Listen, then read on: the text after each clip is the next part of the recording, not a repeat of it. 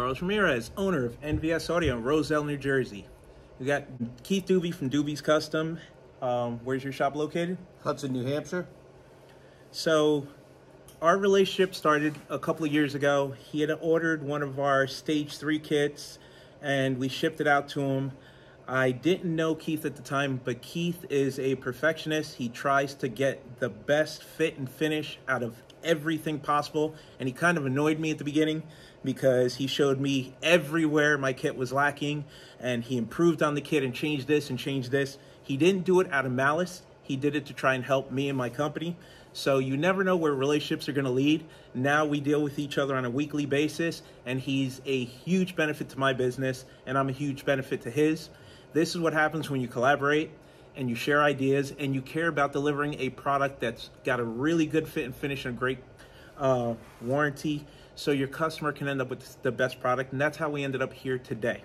So our kit, we were using the bass knob that comes with the Sound Digital amp. It's their remote level control. The reason we were using it is we were doing higher power setups on these bikes, and we were using a lot of Sound Digital 1600s, 3Ks, 5Ks.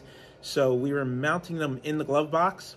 So it plugs into the amplifier. When the amplifier starts to clip, you see it on a little blinking LED.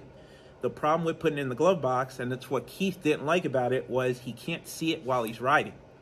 So he reverse engineered it, took it apart, and actually made a mount that mounts in the accessory panel on the Harley Davidsons. First he came out with the 14 and up, then he came out with the 13 and down.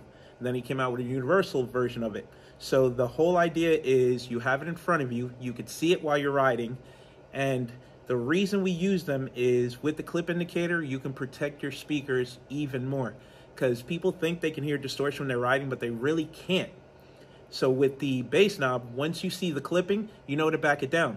The reason it was a must for us and mandatory on every install we did is because we give an industry-leading warranty. So we do over-the-counter exchange. We give our clients 3-year warranty on everything that we install. So it's in our benefit for the customer to know when they're clipping. That way they can back it down a little bit, because if they destroy the speaker, it's going to inconvenience them because they got to bring the bike back. It's going to inconvenience us because we have to give them another speaker out of the inventory, which could easily be avoided with something like this.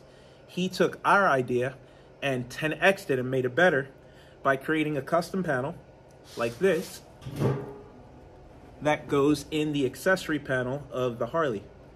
So I'm going to let Keith explain to you the process, how he came up with the idea, what it took to get to this point, and how we're going to take it a little bit further. Go ahead, Keith. Well, when I first, like Carlos said, when I put the system in my bike, I don't like to skimp. I never have, never will.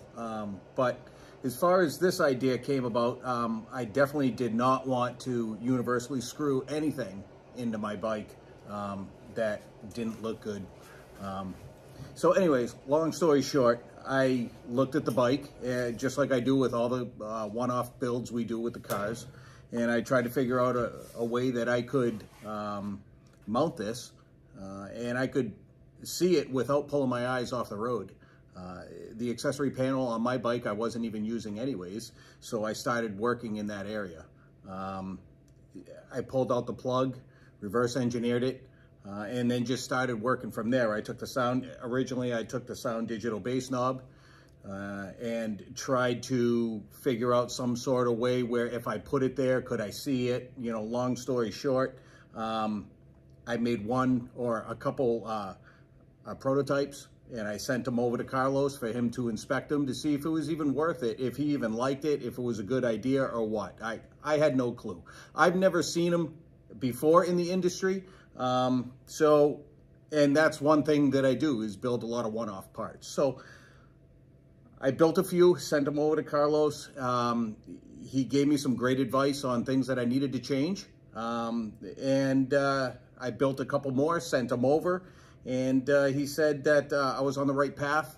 Again, couple changes, and he thinks I nailed it right down. So we did those changes. We took his advice, and we started to make them. And then once we started making them, and he started installing them, and he started ordering more, at that time, that's when we invested in some pretty decent, equipment and to start making these on a manufacturing level. And then I got in touch with some people, and you know, we make all our own circuit boards, or we have them made. All the potentiometers are one-off. You know, we designed them, we have them made.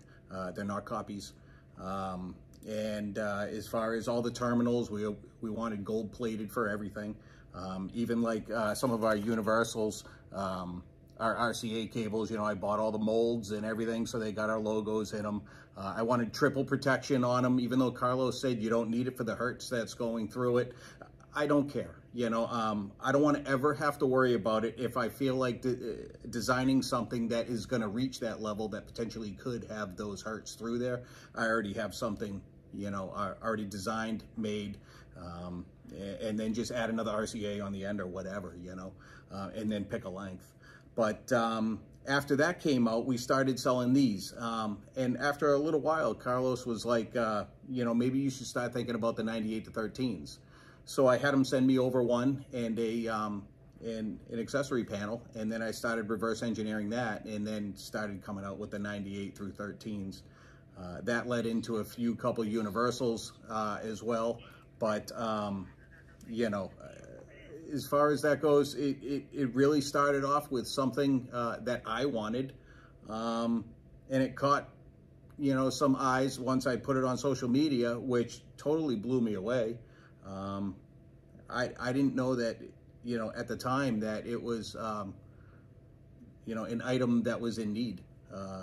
Like I said, I just made it for myself. But long story short, it kind of morphed into other products. Like now with this new product that I have, so what I was getting some calls. People wanted the bass knob, but they were already using the accessory panel, whether it was for a center stand or the you know, air. But they wanted to use my bass knob. So I came up with this idea right here, and this right here is pretty much a universal. It's got to be the most universal bass knob in the industry right now. I've seen nothing like it. I give 24 inches of movement, whether you put this module in a fairing, in a center console, you know, automotive-wise, or in a dash or what have you. And there's 24 inches between where the module gets put and where you can put the potentiometer. And then also I incorporated in fiber optics to carry the lights from the module itself right to whether it's the dash or it's the Tor pack or center console or gauge cluster or whatever you're going to do. Currently, these only work for Sound Digital amps, but there will be other companies in the future. But if the company makes a remote level control, which is the official name for it, like this one's from AD Audio. So even though it looks similar, the circuitry is different. So if there's a demand for it, for example, the new Euphoria amplifiers, very disappointing, very popular amplifier, do not have a level control port. They have a clip indicator built into the amplifier, but they don't have a port, which I have no idea why they did that. But if the amplifier is a popular motorcycle amplifier and has a clip indicator and a remote knob, Dube's going to be working on solutions for those. But these are currently universal, which is like the level control from PAC, where it just gives you volume up, volume down, with a custom mount to make it fit on the Harleys. But these are currently Sound Digital only, because obviously he has the circuit board built to be able to communicate with the Sound Digital amplifier. Right. Because at the time, that's all I had.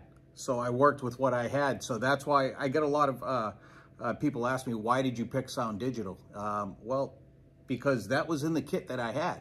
So I worked with what I had. I didn't pick one from another or whatever. I called for the kit. That's what I got. I installed it, and I made everything work within the means of it. One of the reasons we made this video is he brought it to my attention that the knobs are not selling as well as they should be. And he asked me, I'm obviously one of his biggest dealers, and he asked me how the knobs sell so well for us. The reason they sell so well for us is it's not optional, it's mandatory in my kits. So when do a build, let's say you go from a stage 3 to a stage 3 high power. So you're going from an 800.4, which we can't use a knob on because obviously it doesn't have a bass knob port. So you can go to 1600.1. So the price of the knob is already included in the upgrade kit when we package it for our clients. The reason I don't make it optional is it costs me money to warranty speakers when you blow them up. So if I can include something in the package that's going to make it better for the client and better for myself because I don't have to replace a blown speaker, better for the client because they can get the most out of their system without overdriving it. People don't understand, unless you know when the amp clips, you don't really know that your 3000 is doing 3000 watts. Because when you think about it, when the clip light lights up, that means you made 3000 watts, now you're pushing it to distortion. So let's say you're at 2500, 2600 watts, you don't know and the light's not going to illuminate. So if you don't have a light to tell you, once you get to 3000 watts, you're either not getting all of your power or you're distorted. So it's a real easy way to tell them. People think they can hear distortion. By the time you can hear it, you are 25% into the distortion band. You're already heating up the speaker, already destroying it. And on top of that, what people don't realize is if your battery's fully charged, if you're at 14 volts on a lithium battery, the clip light might come on, let's say, volume 42. Anybody that competes knows this. As your battery voltage drops, the clip light on the amplifier will come on sooner. So with a fresh battery, you might clip at 42. Once the battery's dropped a half a volt or a volt, you might clip at 39. So if you can't see in the tour pack and you don't have that light in front of you, you don't know. So by clipping the amplifier, you're putting stress on the amplifier and heating up the voice coil of the woofer. It's bad either way. Plus, it's just under $300 for protection on a system you invested $5, $6, $7, $8, $9, $10,000 into. Just makes absolute sense for me. The reason Keith is here with me this week is because we're doing his pickup truck. 2023 Silverado, we went with a Sound Digital 5000 on 3 Gel Audio 13s. That's way more power than these woofers can take. It's way more in the recommended power. We feel comfortable doing it because we're using his universal level controller. So he built a sick-ass panel that we're going to show you in the video. So it looks OEM, looks 100% factory in the truck. And he knows that if it lights up, just back it down. Without this, he would definitely wipe these woofers out in a day. I guarantee it. We're running double or triple RMS to the woofers. The enclosure is small because it's a pickup truck and we didn't do a seat lift. So we're using common sense. We want to get the most space possible without destroying equipment, without destroying the woofers, without destroying the amplifiers. Like, we both know that a 5000 on 3 13s is way too much. But it's the way we like it. Yep. We did his setup over 2 years ago. He has not blown a speaker, has not blown a tweeter, has not blown a woofer. He's got the clip indicator on his bike and he's got a good ear. So a little bit of common sense, you can make the equipment last. So this is why we made the video. I don't understand why more people, and you don't have to buy it from him or me. Like, you can get the Sound Digital one, and if you want to screw it, because some people can't afford $300, we get it. The Sound Digital one's less than 50. So if you can get this one and screw it to your fairing, it's something we would never do. We would never screw into our fairing. But if you can screw it into your fairing, as long as you get a visible notification in front, or you can take the knob apart. If you have soldering skills, you could extend the clip indicator and hide it somewhere. Like, we just want you to be protected. You don't have to spend money with us. You can do it yourself.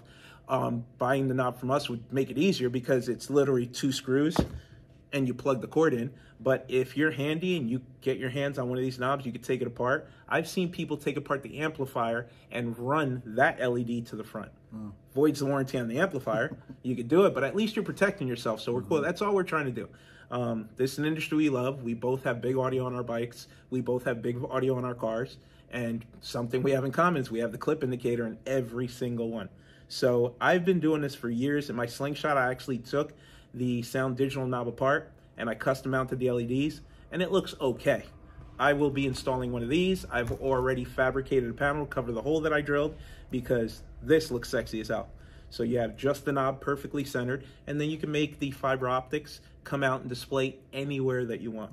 And for some of the competition guys out there, they actually don't like using the indicator with the clip light because the judge will actually deduct points if he sees it light up. Well, if you use the remote mount, you can hide the LED where only you know where it is, you know what you're looking for. So it's just an idea for you. Or if I get a lot of people that are interested in it, I can easily modify an already made model to not show when it clips. I mean, I'm very easy, you know. Give me a call if you got a certain circumstance that you're interested in or what have you. I mean, I've got the skills, you know, as far as, you know, CAD programming, and I can make it just about anything you're looking for within reason, you know. So if you want something not to show clip, I mean, I could totally do it, if that's what you're looking for. So like I said, if there's something that you guys are looking for that's not out there, or if you want me to modify something that I already have, you know, give me a call. You know, I mean, it's that easy. You know, it'd be cool if you could make a T-harness going into the back, which gives you the clip indicator somewhere else. And then when they're done competing, they could just plug it back and have the clip back on here. That would be cool. So that was something I thought of, actually putting in a T-harness, almost like exactly what you said, but mine would go in line with the wire itself from the amplifier to the module. And you would remotely mount that, whether it was like the remote potentiometer or what have you, and you could mount it over by where the horn is, and you could shut that part of it right off, you know, where the blue light is still showing the power. You know, nothing really has to be too visual when you're in that atmosphere, but I feel it's extremely important. I feel whether it's my bass knob or anybody else's bass knob, it's a necessity. I don't understand. You know, why somebody wouldn't want to, they spend all this crazy money, you know, I mean, like a lot of money, and they don't do something so simple as you know, protect their investment. It just doesn't make sense to me. So we both get a lot of questions on the universal knob. A lot of people want to know if we could build a universal knob with built-in clip indicator.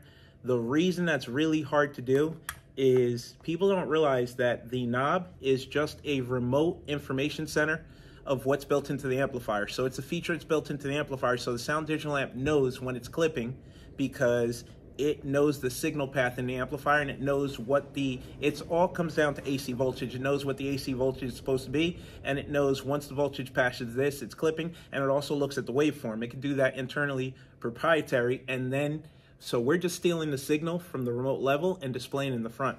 When you build a universal, the problem is to build a universal with a clip indicator, it would have to look at all the frequencies or just one frequency. Then the problem is to detect that one frequency at what amplitude is too difficult. It can be done, but it's difficult, and it's really, really, really expensive and really hard to make it accurate because you're looking at different amplifiers, different voltages. One of the hardest parts would be there's amplifiers that take an input voltage up to 20 volts. There's amplifiers that won't take more than 4 volts. So then when you build the unit, you have to look across this wide range of voltages, and then you have to pick a specific, it's just so many variables. The parts are so expensive.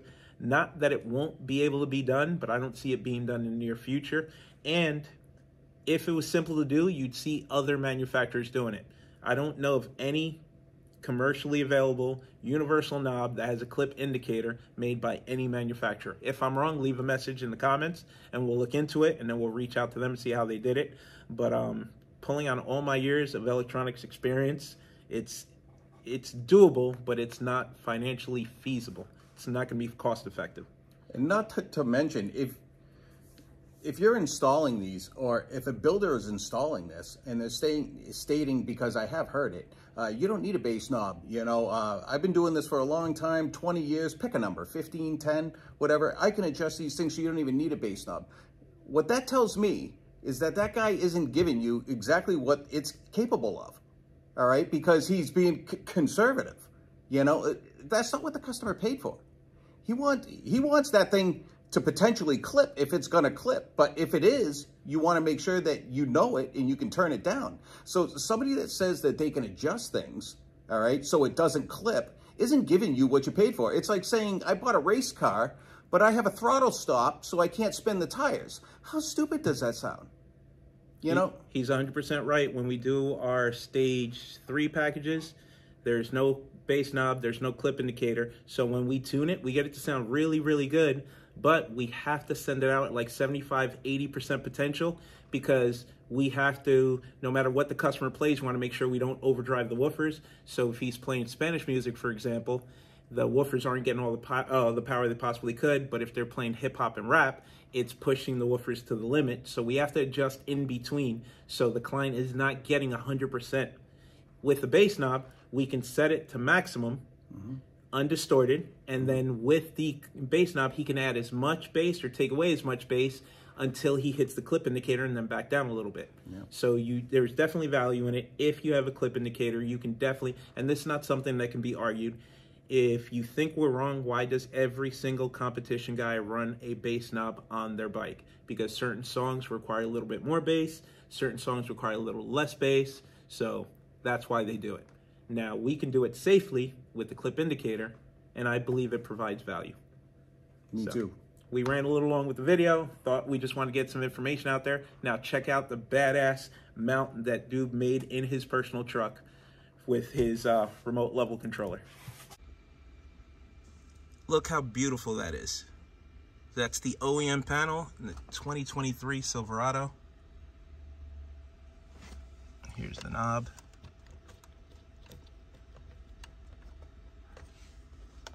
There's the power indicator on the right and the clip indicator on the left. Let's get this thing fired up.